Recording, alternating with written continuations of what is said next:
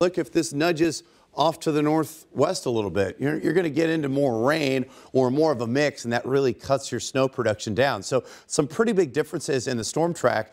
Those are going to be ironed out this weekend once that storm system arrives in the United States and starts to interact and give all this data to these computer models. And that's why it's very, very important. So your computer is a liar. I couldn't believe that I saw this yesterday. It said 9 inches of snow Tuesday. For one, we would never say that, and we look at all this type of data. But two, certainly looking at some of the model data, that's why we don't share snowfall maps more than about 2, maybe 3 days out, because quite simply, there are a lot of factors that go into this. Not only the warm ground, the air temperature, so it may snow 9 inches, but this would be like me telling you if we got an inch of rain, well, it could have been a foot of snow, right?